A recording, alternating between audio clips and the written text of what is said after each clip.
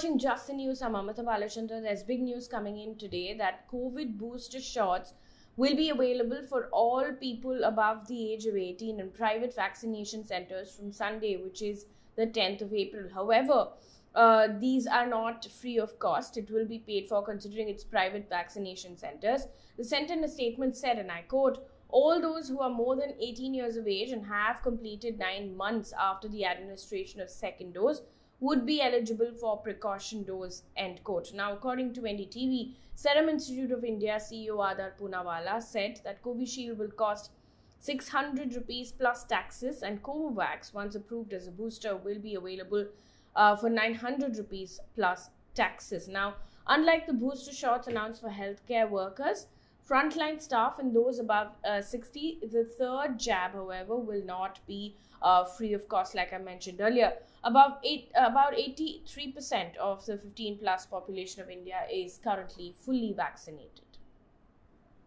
Meanwhile, several states are now lifting COVID restrictions. The latest to join that list is Kerala. Wearing masks and maintaining hygiene, however, will continue to be in force. Kerala has reported 291 new COVID cases on Thursday. Now, in the meantime, Maharashtra, Delhi, Telangana, West Bengal, Himachal Pradesh and Nagaland have all lifted COVID restrictions. Telangana and Maharashtra have also lifted mask mandates apart from other COVID restrictions as well. An update on the Mullaperiyar Dam issue. The Supreme Court today ordered the reconstitution and strengthening of the supervisory committee which manages the Mullaperiyar Dam in Kerala. Now, the court ordered that 2 technical experts who are well versed with the instrumentation and dam safety shall be appointed as part of the committee within the next 2 weeks. 1 technical member must be from Tamil Nadu and 1 technical member, the court said, must be from Kerala. Further, the chief secretaries of Tamil Nadu and Kerala shall be responsible and must make suggestions to the advisory committee for the safety of the dam. Now, the Apex Court further ordered the supervisory committee to file a compliance report by the 11th of May. Trigger warning for people who are watching right now. The next piece of news is quite disturbing. The National Commission for Women has today sought the arrest of a seer from Uttar Pradesh who allegedly issued rape threats to women of a particular community. Now, NCW has also reprimanded the police, saying that it cannot be a mute spectator but take appropriate measures to curb such incidents. Now, a video of a saffron-clad seer, Bajrang Das, allegedly delivering the hate speech and issuing this rape threat went viral on social media. In the video, the Mahant of Maharshi Shri Lakshman Das Udasin Ashram in Khairabad town in Uttar Pradesh can be heard saying in the video that if any Hindu woman is teased by a man belonging to a particular community, the seer would himself rape a woman of that community. Now, the NCW chairperson has written to the Director General of Police, Uttar Pradesh, to immediately intervene in the matter and register an FIR against him and arrest him. Meanwhile, Yati Narsinghanand is at it again, the main accused in the Haridwar hate speech case, who's now out on bail, has now urged Hindus to produce more children to prevent India from becoming Hindu-less. Now, he said, and I quote, "Mathematical calculations state that a non-Hindu will become the Prime Minister in 2029. If once a non-Hindu becomes the Prime Minister, then in 20 years, this country will become a Hindu-less nation," end quote. Now, Narsinghanand was arrested and later released on bail after he allegedly organized a Dharam Sansad in Haridwar from December 17th to 19th last year, where provocative speeches were made against Muslims. Meanwhile, in Madhya Pradesh, the police yesterday ordered an internal inquiry after a photograph of 8 men, including a YouTuber, were stripped down to their undergarments and standing in Kotbali police station of Madhya Pradesh. Now, Siddhi SP has told the Indian Express, and I quote, "Irrespective of the crime committed by the culprits, such action of stripping is not acceptable. Based on prima facie evidence, we have attached town inspector and station house officer to police line. Since Singh was present in the police station at the time, he is also being transferred out. End quote. Now, SP Srivastava has said that the Kotwali police had on the 2nd of April arrested Neeraj Kundar, a theatre artist, in a case related to defaming a BJP MLA and his family, post which, to oppose the arrest, a group of around 40 men, Kundar's relatives and friends, which included that YouTuber, they protested at the police station in the evening and started raising slogans. Moving on now, there's a statement that's come in from Home Minister Amit Shah, who was quoted by the Ministry of Home Affairs as having said in the 37th meeting of the Parliamentary Official Language Committee. He said this, and I quote, "Prime Minister Narendra Modi has decided that the medium running the government is the official language, and this will definitely increase the importance of Hindi.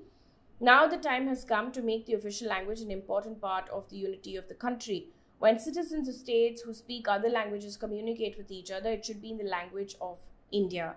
End quote. Now, Home Minister Amit Shah clarified that Hindi should be accepted as an alternative to English and not local languages. He also suggested that Hindi should be made more flexible by accepting words from other local languages. Now, he is the chairperson of the Official Language Committee. Meanwhile, in Maharashtra, several workers of the Maharashtra State Road Transport Corporation protested outside NCP chief Sharad Pawar's house. Now, the workers accused Sharad Pawar of ignoring the demands of making the MSRTC a full government unit. Now, thousands of these workers have been on strike since November last year, demanding that they be treated on par with the state government employees and that the cash-strapped transport corporation be merged with the government. The protest comes a day after the Bombay High Court asked the striking workers of the Transport Corporation to resume duty by the 22nd of April. Also in the news, the special CBI court today directed former Amnesty International India chief Aakar Patel not to leave the country without its permission and stayed a magistrate's order that had asked investigative agencies director to apologize to the writer-activist. Now, Special Judge Santosh Seni Man stayed additional Chief Metropolitan Magistrate Pawan Kumar's order on Thursday that asked the CBI to withdraw the lookout circular issued over a 2019 case that was registered against Amnesty International India under the Foreign Contribution Regulation Act. Now, Patel headed the human rights organization at the time. On Thursday night, the US-bound Patel was stopped at Bengaluru International Airport. His lawyers have submitted before the magistrate that apart from the previous loss of about 3.8 lakh rupees, Patel has thus suffered another loss of 6 lakh rupees. It was the second time Patel had been stopped from flying abroad. Now, this matter is going to be heard on the 13th of April. Meanwhile, the Supreme Court has cleared the amendments made by the Centre in 2020 to the Foreign Contribution Regulation Act 2010 or the FCRA. Now, the bench has said, and I quote, "Receiving foreign donation cannot be an absolute or even a vested right." The court also added, "We say so because the theory of possibility of national polity being influenced by foreign contribution is globally recognized." End quote. Now, the judgment came on a batch of 3 writ petitions, 2 of which challenged the 2020 amendments, while the third one prayed for stricter enforcement of the amended and other provisions of the Act.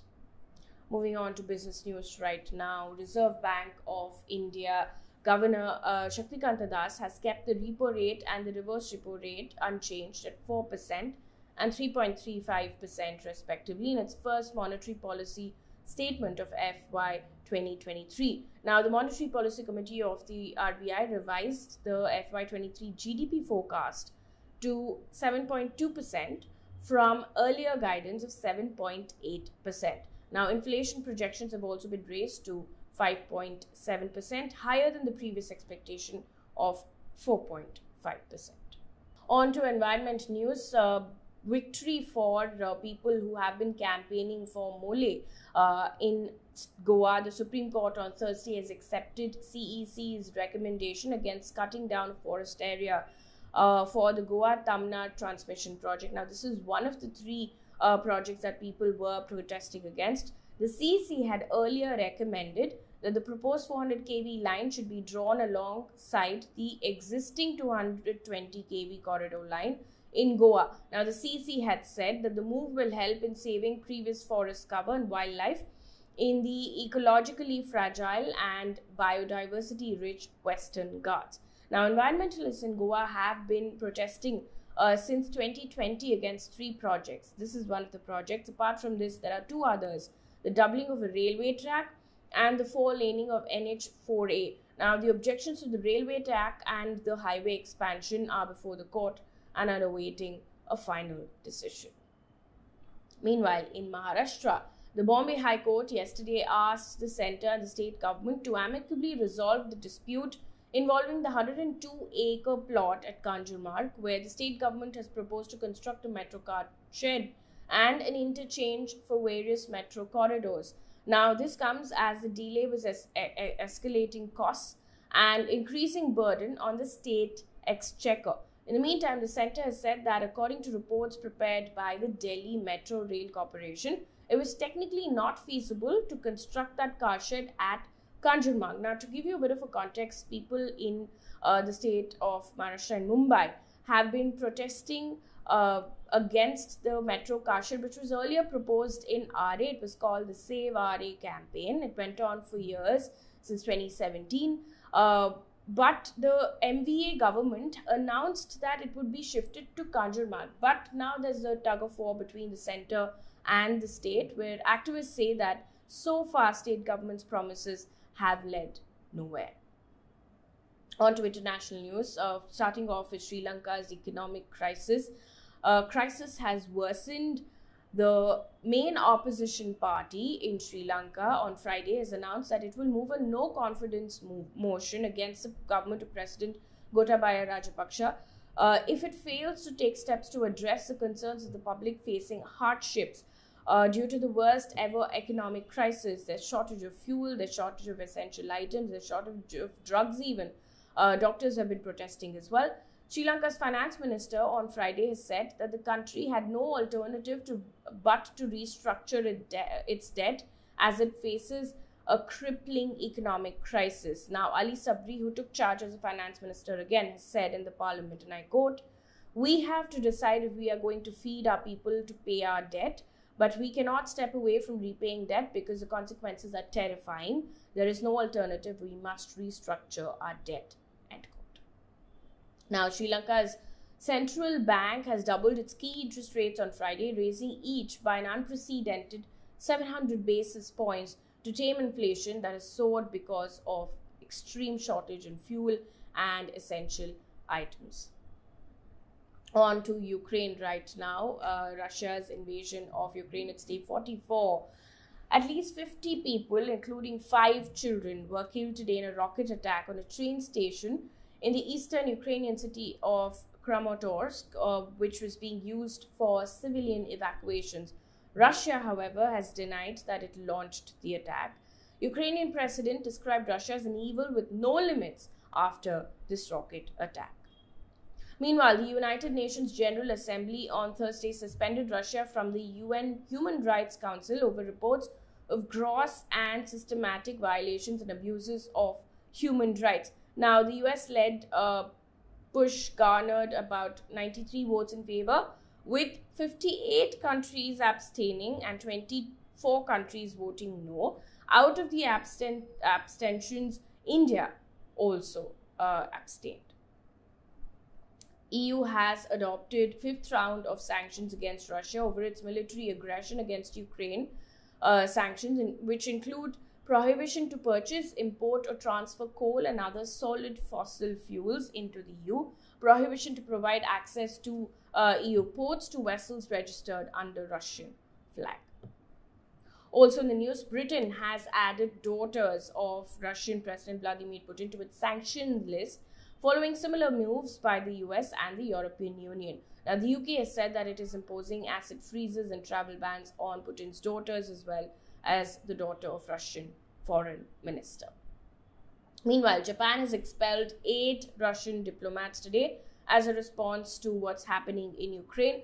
This step comes after European Union nations, including France and Germany, said this week that they would expel Russian diplomats.